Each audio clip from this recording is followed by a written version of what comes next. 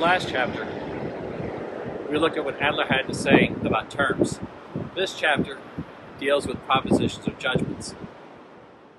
You know, in rough terms, terms are what the author means, the concept that the author is using. The propositions, the judgments, are what the author believes to be true or false. What we're going to see are both propositions that the author thinks are true, and what propositions the author believes are true and justified. There's an important difference between those two.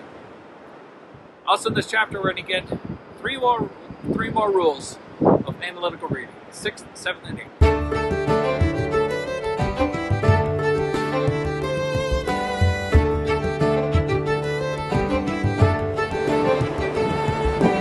Let's look at the 6th rule.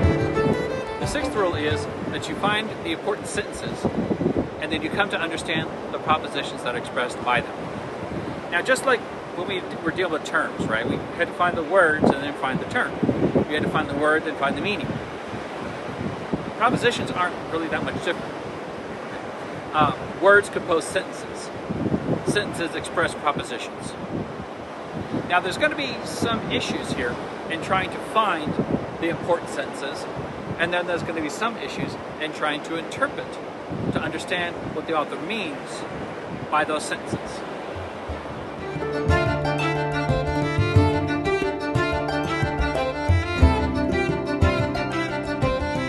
Adler gives several hints, guidelines, to find the right sentences.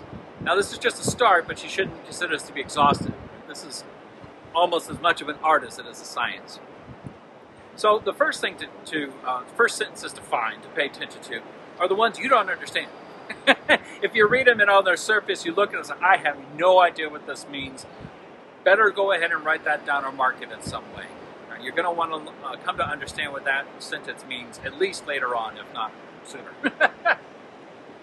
The second way is when the author distinguishes some sentence or somehow points them out or marks them. You can do this by manipulating the text, using a different font, so in small caps or bold caps, right? Or bold, italicized, underline. Sometimes the author will designate sentences by using certain phrases like theorem or axiom or proposition or reason or evidence or rule. When an author goes through the trouble of designating a sentence as somehow different from the others, pay attention to that and mark it. Next, you're going to want to look for those sentences that contain the terms that you found back with Rule 5. So remember, you spent some time trying to identify important terms, and that was good. Right? Finding in terms is good. When a sentence has those terms, pay attention to that sentence. Maybe even circle the word that's in there that's important. Right? Maybe put a little check or dash out to the side, something like that, to show that that sentence is important. You must understand what that sentence is. And then finally, and this kind of gets into rules 7 and 8, but the whole point, right, the whole reason why the author is writing is trying to convince you of something, or trying to get you to believe something, or maybe trying to teach something, whatever, right? And especially if it's nonfiction, hopefully, at least sometimes, there's going to be a summary paragraph, or sometimes a summary chapter, right? If you're if you're reading a mystery novel, you shouldn't read the ending first, right? That's a bad idea. It spoils the mystery. Not so with nonfiction. Go ahead and read that last chapter. Spoil the ending with nonfiction. That's going to help you understand everything else that the author is doing. Everything else that the author is doing. So look for that summary paragraph. Sometimes it's at the beginning, sometimes it's at the end, sometimes it's both. Maybe it's an introductory chapter, a concluding chapter, maybe it's both. And if the author really wants to help you along, at every step of the way, the author is going to come and summarize what we've done up to this point and what we're doing here. Pay attention to that. Learn what those sentences mean. Mark them down. Mark them down. So that's Rule 6. That's the first part of Rule 6. Find the important sentences.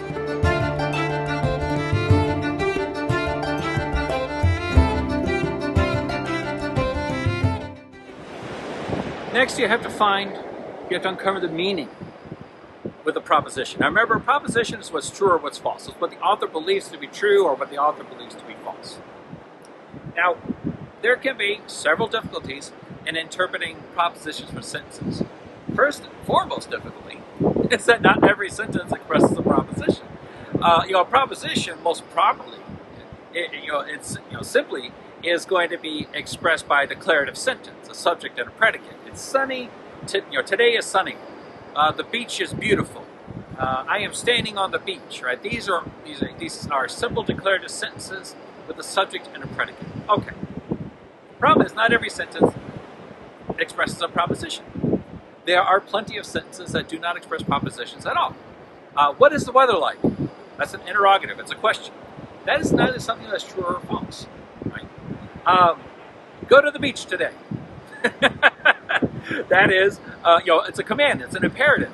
Right? That is also not something that's true or false. It's either followed or not followed, but it's neither true nor false. Right? I love the beach, or beach, yay, beach, yay. Right? That would be some kind of exclamation. Right?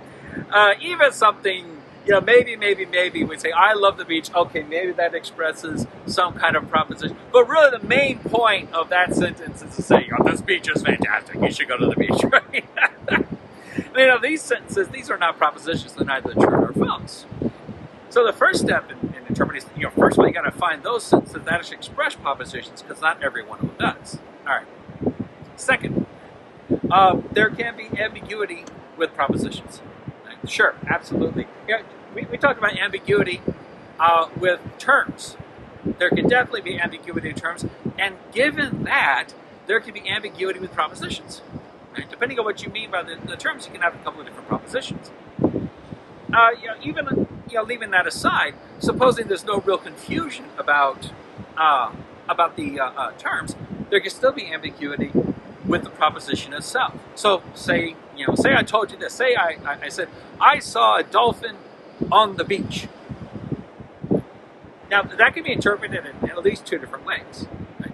Either while on the beach, I saw a dolphin, or upon observing the beach, there was a dolphin on the beach. And those are two different, right? Either while on the beach, I'm looking out there and I see a dolphin, or when I'm on the beach, there's a dolphin right there, right? Those are two different ways, two different propositions that are expressed by the same words, by the same sentence. So there can be problems in interpreting the propositions. Now, what you want to do is you want to ensure that you properly interpret these propositions. If you have ambiguity and you're not exactly sure what's going on, write down all the possibilities, or at least the most relevant possibilities. Right? You're going to need that to interpret what the author's doing. And really, the best way to keep track of that is keep track of your terms. Your terms are really going to help you out in interpreting the sentence properly and interpreting the context. Right? So if I say, I saw a dolphin on the beach, right? Look at the rest of the context of the paragraph, of the story. If the rest of the story is just about me going to the beach and enjoying the sunshine, enjoying the weather, and taking in the beautiful sights, and I don't mention anything anything about having to do a dolphin rescue, or throwing water in a dolphin, or this extraordinary weird thing that popped up on this. Isn't it weird that a dolphin was up? Then I didn't see a dolphin beach itself. Right? While I was at the beach, I saw a dolphin. Remember, this is active reading. So interpreting the proposition is not just something that the text does for you. You've got to work with the text to figure some things out. Okay? Now, a part of what that's going to involve, a big part of what that's going to involve, is writing down these propositions. What you understand the proposition to be and writing it down. And when you do this, test the proposition. See if you understand what it says. So, I don't know, suppose a proposition that you come across, and this is just really simple and silly, but let's just deal with it for the sake of example. All oceans are saline bodies of water. All oceans are saline bodies of water. So how would you test this? Well, you'd write down, it's like, okay, the Pacific, that's an ocean. And it's saline? Yep, it's saline. The Atlantic, that's an ocean. Is it saline? Yep, it's saline. So you go through the oceans and figure out where they're saline. And, maybe think about, okay, well, are all saline bodies of water ocean? No, right? There's other bodies of water besides oceans that are not saline. So bays, harbors, right? These are still saline bodies of water, but they're not oceans. But this is what you do. This is how you work with the proposition. Right? You look at the judgment. You try, if it's a generalization, you try to write out particular cases. And, kind of the reverse, right? If it's a particular judgment, think about what generalization is going to make that true, right? Or is it not a generalization, but is it something else? Okay. So, here's a generalization. Okay? All lakes are freshwater. All lakes are freshwater. It's actually false, right? There's one lake that is salt, is saline. So what makes a lake a lake? So if you see something like this, Lake Michigan is freshwater. It's like, okay, well now is that true because it's a lake, or is it true because they tested it? Is it true for whatever reason? Right? So when you get a proposition like this, try to figure out what's going to make that true. What does the author think is going to make that proposition true? How is it going to lead to an overall conclusion that the author is trying to make? Right? These propositions do not occur in a vacuum or in a desert or absent any other kind of context. Now, you should be able to locate this proposition on a conceptual map of what the author is trying to do. It's going from the question to the answer. So when you're understanding these propositions, trying to understand what's going on, try to find your place on that map with that proposition. Now that so that's going to help you. So that's 2 parts to Rule 6. Find the important sentences, and then you have to come to understand the propositions that are expressed by those sentences.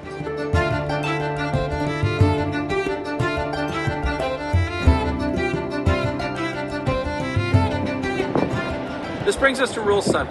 Find the argument. Find the argument. Now, as a grammatical point, right, letters compose words.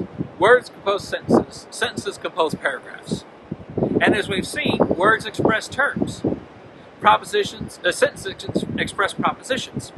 At least some sentences express propositions. It'd be nice if paragraphs expressed arguments, but it doesn't work out that way. It's not going to be nearly as neat to say, aha, here's the argument.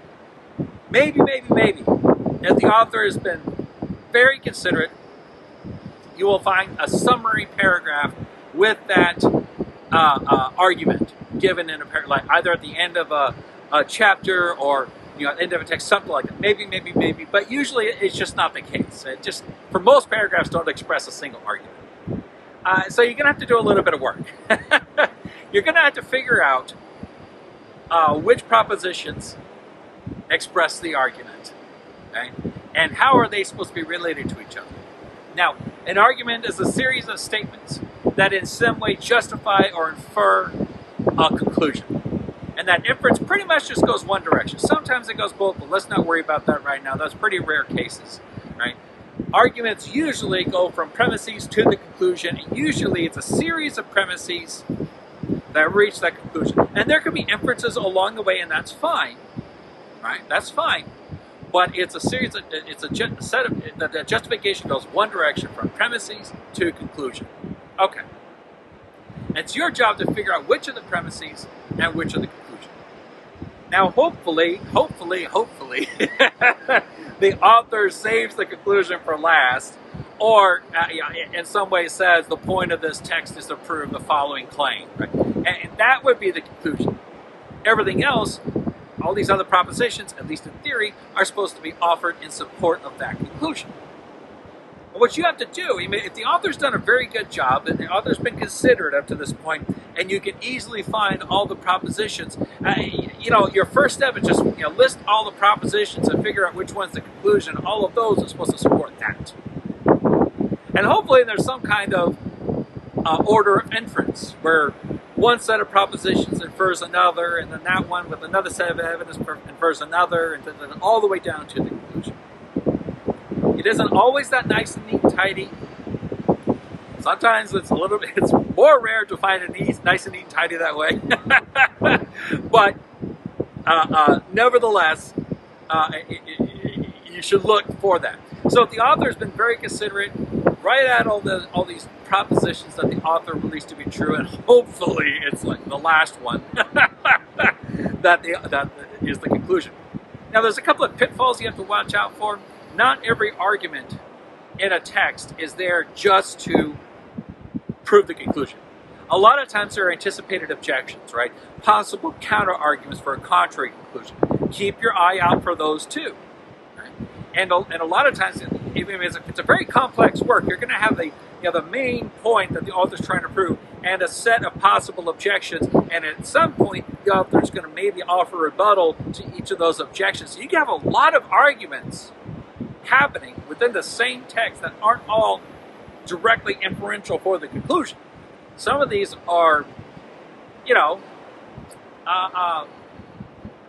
trying to avoid misunderstandings or complications, or even just trying to say, here's an anticipated objection, here's why it's not going to work.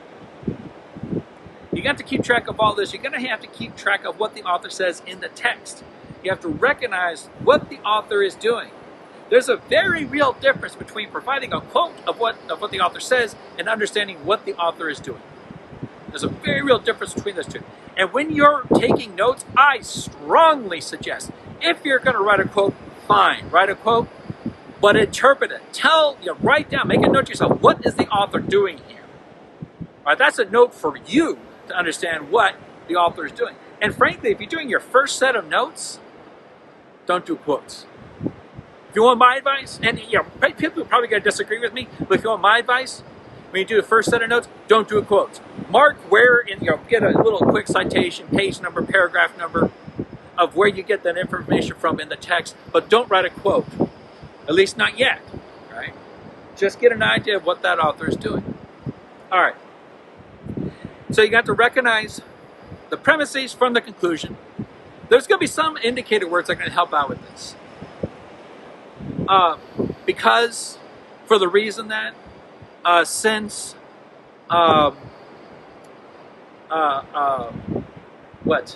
this shows that, right? These sorts of indicator words give us reasons or premises, right? This tells us what the justification evidence is. Therefore, so it follows that necessarily. Necessitates, right? These indicator words give us conclusions. And those indicator words give us conclusions. That's at least I can speak as far as English is concerned. I can't speak about other languages. So you're going to have to look for these indicator words. They're helpful. They're not always reliable. They're not always going to be there. There's an arbitrarily large number of ways to express an argument, unfortunately. And that's even worse when it comes to natural languages like English. So you got to pay attention to what's happening with the text. You got to keep in mind, what is the author trying to do? What's the question? What's the overall field? What's the context? What is the author trying to prove? And really, really helps find that summary early on. You're going to need to keep something in mind about the evidence that's offered. Evidence comes in two kinds, right? Justified or proven, right? Proven or not proven. Now I know you're like, wait, hold on a second, not proven? You go, yeah, sometimes. Proven evidence is just maybe like a chain of reasoning. A implies B, B implies C, C implies D, D implies E, therefore A implies E. Boom, right? Okay. Now, it's just impossible for all your evidence to have an additional proof, because whatever that proof is, that's further evidence. So if every belief has to have justification, that's going to be yet one more belief. So A needs to be proved by B, B needs to be proved by C, C needs to be proved by D, D, so on. You're going to run out of letters real fast, right? Our minds simply are not big enough for this infinite regress of justification. Some of the evidence that the author is going to use is not going to have an additional proof. And Adler gives two kinds. You should, just at least take this for thought. I'm not saying this exhausts the options, but at least take this for thought. The first kind is just what he assumes to be true. Right? The author assumes this to be true, and the author assumes you think it's true as well. Right? We can call these shared assumptions. Now, you may or may not share the assumptions. Okay, that's fine. But when you're reading a text, you got to understand when the author believes that you have a shared assumption here. That's one. Another kind is what Adler calls self-evident. And there's lots of debate about what self-evident propositions are. I'm just going to talk about how Adler talks about it, just for the moment. Now, for Adler, a self-evident proposition is one where, if you assume it's false, you're going to have like a contradiction or an absurdity. So Adler gives the example of the relationship between parts and wholes. So the The whole is greater than the parts. The whole is greater than the parts. Okay. Now, if you think that's false, right? If you think that's false, he thinks it's self-evident in this way, right? Let's assume it's false.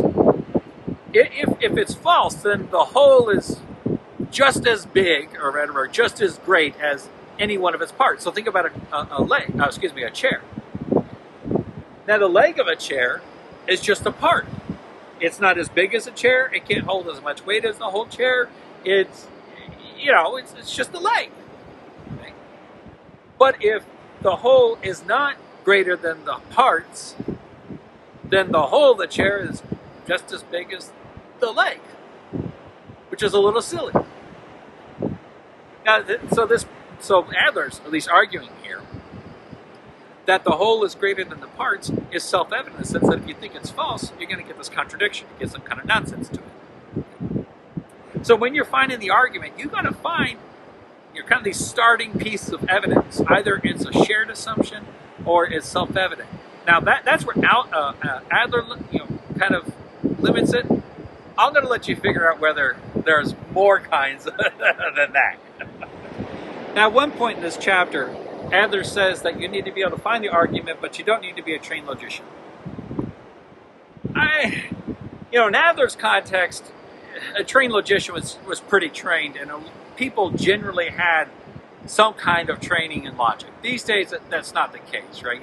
You don't have formal logic taught, or critical thinking as a mandatory component of public education. Depending on which college you go to, it's not going to be mandatory for your degree, right? There won't be a separate course called critical thinking.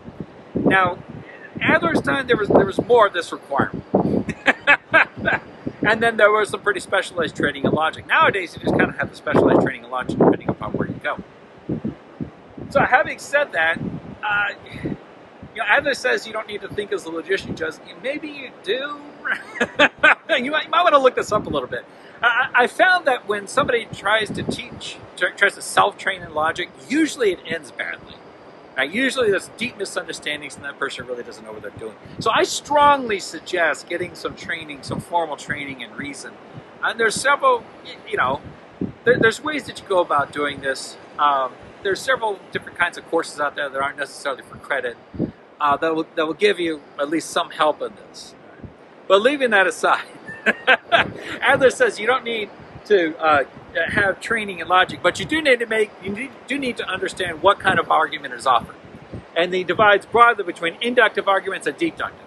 Now, already, if you don't know the difference between inductive arguments and deductive arguments, this is why I say maybe you'd benefit from the training of a logician.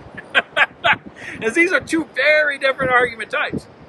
In fact, the way Adler describes the difference is that inductive arguments have particular judgments, right, or single instances of a subject and a predicate, and from that generalizes, right, goes to a generalization, and then deductive arguments go from a generalization down to a particular judgment. Okay, in Adler's time, that was pretty much the accepted way of doing it. Today, I don't like to think of inductive and deductive arguments like that. Okay?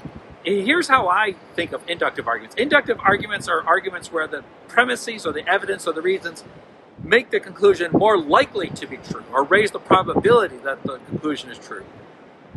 Deductive arguments, the truth of the premises necessitates the truth of the conclusion. If the premises are true, the conclusion must be true. And the reason why there's this difference is the relationship between the different propositions that constitute the evidence or the reasons. Right? It's going to depend upon its argument form.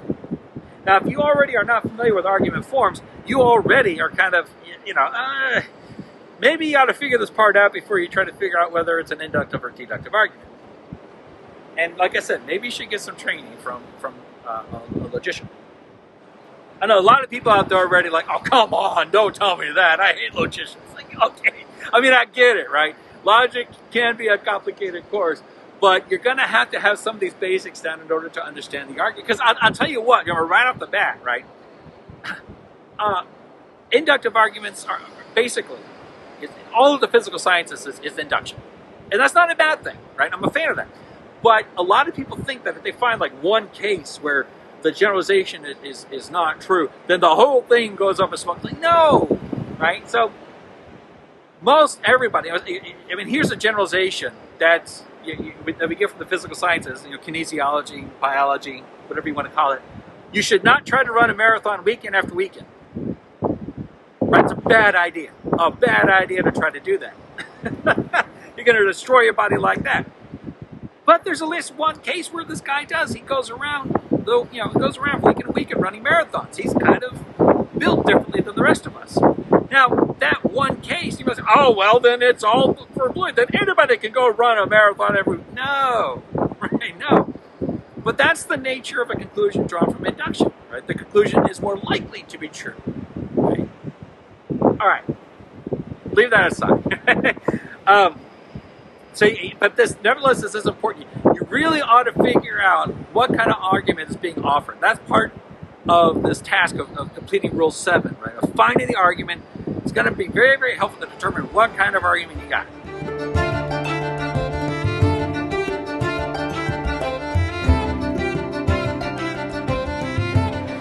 All right, so the last rule, Rule 8, is find the solutions. Right? What does the author think the author's done? Has the author succeeded? Is basically what's going on. It's a little bit different than just simply finding the arguments, right? I mean, you gotta find the arguments. That's true. But like I said, there can be lots of different arguments offered in a text, and they can all, kind of lead to a point.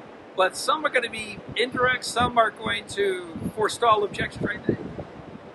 It can get complicated real fast. You should be able to, at this point, figure out overall what the author is doing. And the way I like to think about it, at least I do, right? What's the question the author is trying to answer, and what does the author believe answers that question? Right? What does the author believe answers that question? By the way, what the author has actually done can sometimes be different than what the author tried to do. Right? And with Rule 8, you got to figure out whether the author succeeded. Right? Was the question answered, first of all, right? Right? What's the question?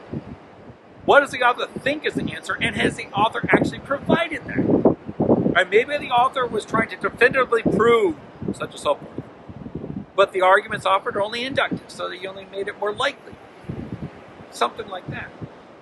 But maybe that's all you can do. So when you're finding the solutions, you got to figure out what the author's trying to do and whether the author succeeded. Right? What has the author done to answer that question? And has the author done a good job?